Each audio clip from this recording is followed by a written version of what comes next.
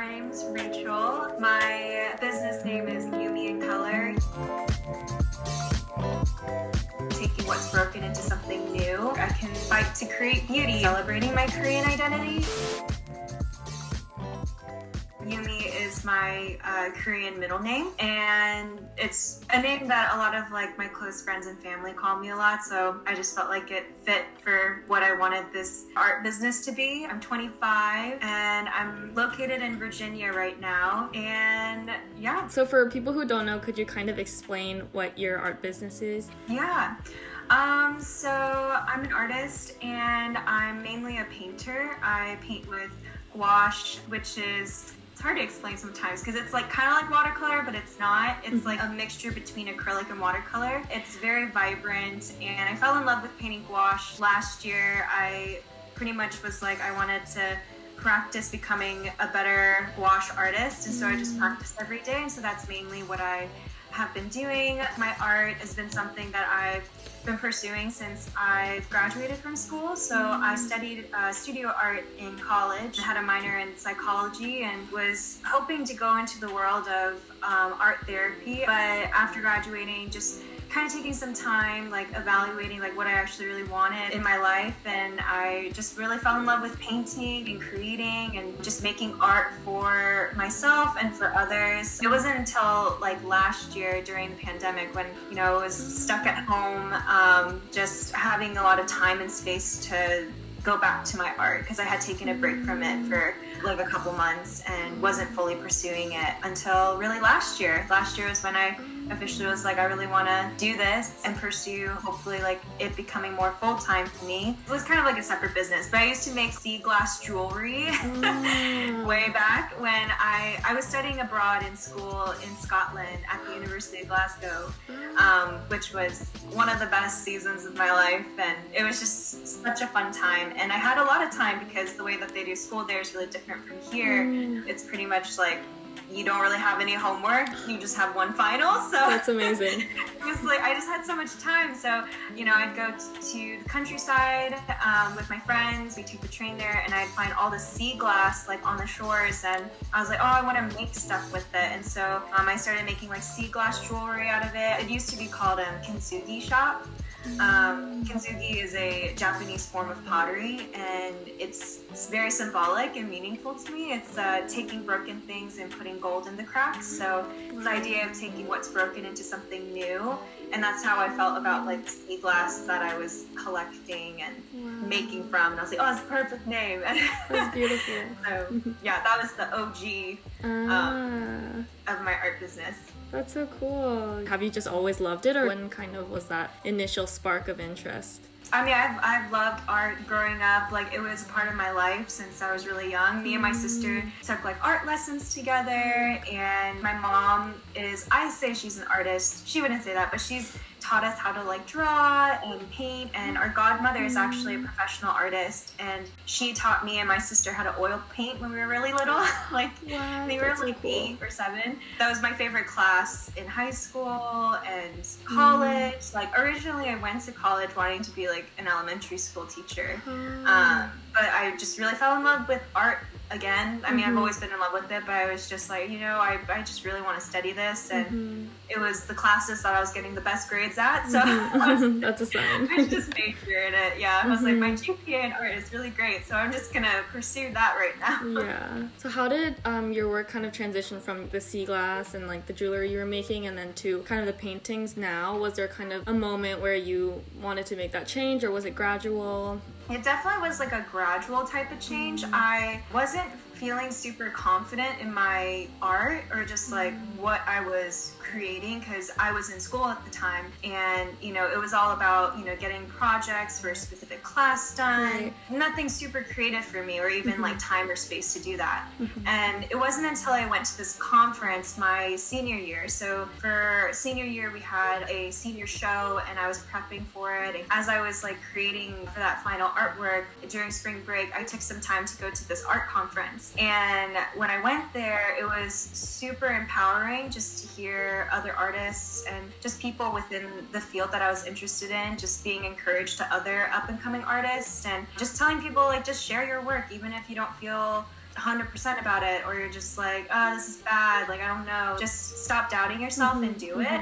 And so after that, I decided to start sharing pieces from my senior show, paintings I was creating, and just felt like the confidence to share that more with the world. I know you touched on this like a little bit earlier, like how with COVID happening, you had more time and space to create. Could you kind of talk a little bit more about how COVID kind of impacted your business, maybe potential plans that had to be canceled, or maybe there were new opportunities because everyone's like online and on their phones at home? Yeah, for sure. Yeah, COVID was definitely like a double-edged sword sort of situation. You know, it's like horrible, just what has been happening, and definitely isolating and difficult. So before COVID, I had just come back home to my parents' home from a program that I was doing down in North Carolina. It was like a year-long program, and it was in 2019, came back home and was planning to make moves to like move out. But during that time, I took up a part-time teaching position as an art teacher. But then when COVID hit, like I had to leave that job because I couldn't be around, you know, 3-year-olds all day with all this happening. During COVID, I had more time and space to be able to explore my art identity and just what I wanted to create. Honestly, it kind of was like therapy for me because I was just going through a hard time, like just adjusting to the changes that were happening with COVID and just personal like family life and things like that. And so I was like, I'm just gonna paint and process. And you know, as the months went on and other people being home too and being online more than ever, it definitely like grew my art business like crazy, like more than it's ever been. I feel like the pandemic in a way helped me grow as an artist and helped my business even grow, because I realized more and more that, you know, people with being at home, they wanted to curate beautiful spaces for themselves and to like have pieces that spoke a sense of peace or joy, and that's ultimately like what I want to communicate with my work. I want my work to be something that reminds others like that they're not alone and that there is hope and there are beautiful things in this world in the midst of just horrible things happening. That was like my whole purpose. I was like, you know, if I could do something during this time, like I can fight to create beauty and fight to create things that are gonna help people feel a sense of joy or a sense of peace. I definitely see that reflected in your social media, like your Instagram. I think people are attracted to that sense of belonging and the warmth that comes from your posts, and not only the art but also how your captions are always very personal. You're sharing stories, and I think that always helps to brighten people's day when they see it on their feed. Just reaching out to people through your art, that's just so beautiful. Thank you so much.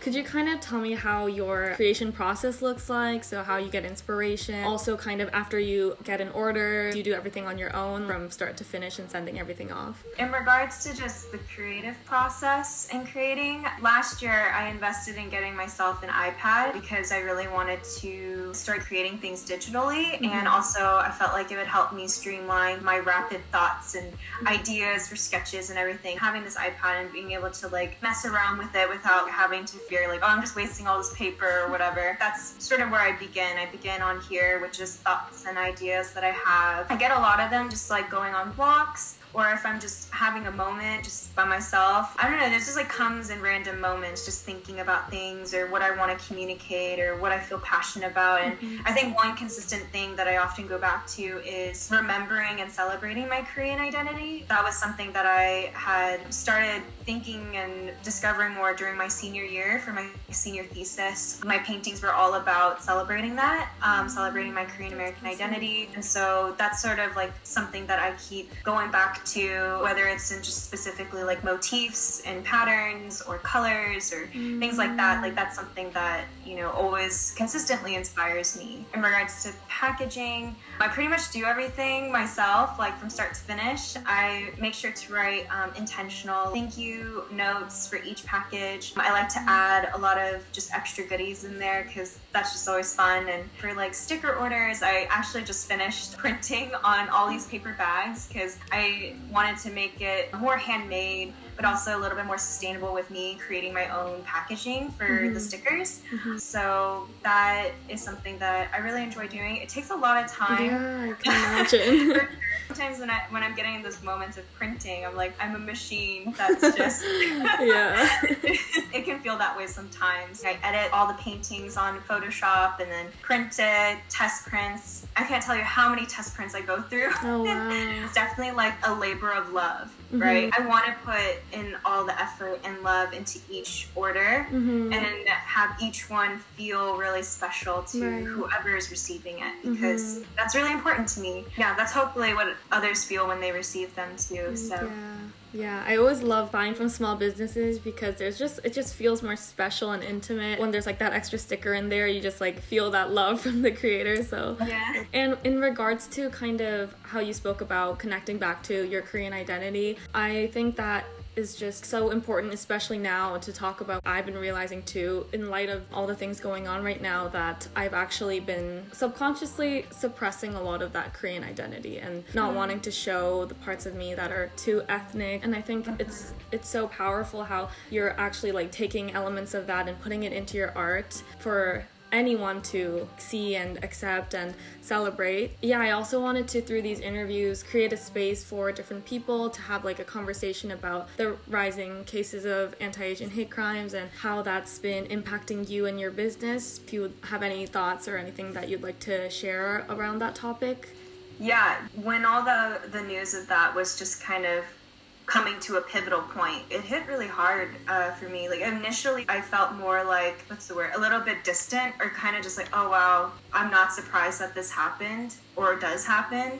But the fact that it's so in the public eye now, it felt more scary, and it felt more like this is reality, and I hate it, and it's horrible. And with anti-Asian hate crimes and everything like that, I just felt it more important to share and just communicate the joy of what it means to be Korean to me, instead of invoking more of the intensity of the situation. I wanted to share, like, actually it's a joy for me to be Korean, and I love it, and instead of hiding it or not talking about it. And you know, that's something that I have struggled to do like a lot of my life. When I was young, I really just wanted to acclimate to the white culture and just like the predominantly white culture around me. And you know, I just didn't like the way I looked. I didn't like, you know, that my parents spoke Korean to me, or that I ate Korean food when I was younger. I remember literally writing on like my table upstairs, my desk, I was like, I hate Korean food. I was so angsty because I just really wanted to like fit in. I didn't want to be seen as different. And you know, I look at, you know, my childhood self back then, I'm just like, I feel sorry and sad for her that she had to feel that way, like that I had to feel that way, because of just feeling isolated or being always questioned, like, why do you look different? Are you like, you know, where are you really from? Like, you know, all those kinds of questions. And didn't stop even when I got older. And you know, it's just, I've come to realize more, like, even especially after recent events, just how important it is to celebrate that part of me, for me personally, and to love that part of me, and you know, not to be afraid of it or be ashamed of it. I think it was more shame for me growing up, because you know, just being a second-gen immigrant kid, it can feel very embarrassing sometimes when, like, my parents can't help me with my English homework, they can't help me with, like, you know, just history or anything like that. I never really went to my parents to help me with schoolwork, and that was really hard. And I think there was just a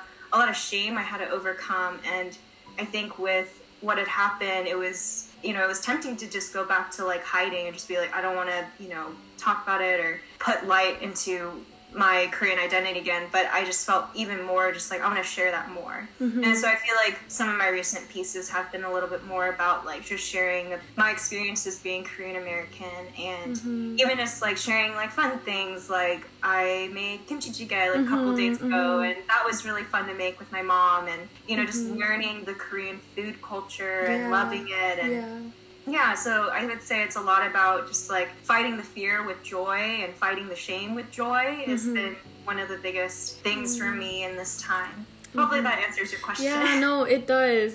That's so insightful, and it reminds me that wherever we are, there's such a common experience of kind of being ashamed of like our culture. And when these cases started coming up, at first it was like a lot of denial, like I think because Asian culture in the grand scheme of things is minimized. It made me think that we shouldn't be complaining or we shouldn't be trying to share more or put more attention on ourselves. And I think that's just kind of what the dominant culture has been telling us. But I think more and more as I see different people speak up, it reminds me of the importance of representation and how like representation really shapes what people think of themselves and their culture. And I think it's so important to see more Asian faces online or just on different platforms. We see so many pictures of beauty being represented as like the white female, just that kind of like very structured face, large eyes. And I think that really plays a role in how young girls growing up who are Asian feel about their features. And I think that's something that so many of my Asian friends and I talk about, that we have to unlearn that part, and knowing that we are beautiful and like we can appreciate what we look like in our culture and our features. All these things just remind me of why it's so important to keep putting out different diverse faces online. And I think that's also one of my motivations behind doing this interview series on my channel, is to just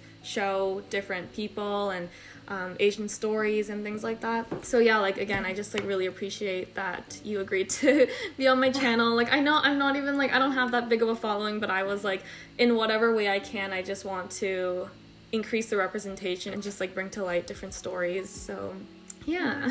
Thank you so much for asking me to do this interview and just share it. I love that you created a space just for, like, even for me to process like the things that have been happening within the Asian community and being able to share that with you. And you asked really good questions, and yeah, it's just exciting. I follow your YouTube channel too, so I love what you do. And you know, I think YouTube is such a great space. Like I feel like that's where I saw a lot of people that look like me. And I really agree. It's such a special place in my heart. So this is really cool that you're gonna have it on your channel and everything. So thank you. What would you say is the most meaningful part of running an art business for you? I'd say it's the people that receive my work, the people that leave notes whenever they purchase an order, or just go out of their way to let me know how much something meant to them. And what would you say to someone who's doubtful of themselves but wants to kind of start an art business? Gosh, I feel like I'm still starting, so it's hard to... I'd say like just create consistently. Just take time every day to make something. Even if you hate it, it's gonna be worth it at the end. I think also journaling down like what is your vision, you know, for creating. I think with creating, you can continue to do it when you feel like you have a higher goal of like, this is why I do what I do. So I think just making sure you know why you're doing what you're doing and coming back to that consistently, even when things are getting hard. Like for me, like I feel that way too. Like I'm like, okay, why am I doing what I'm doing? It's to celebrate life. It's to communicate joy. And like that helps me to keep creating and see that this is worth it. Also do a lot of practical research, like just, you know, get yourself someone who knows how to do accounting and like all this stuff.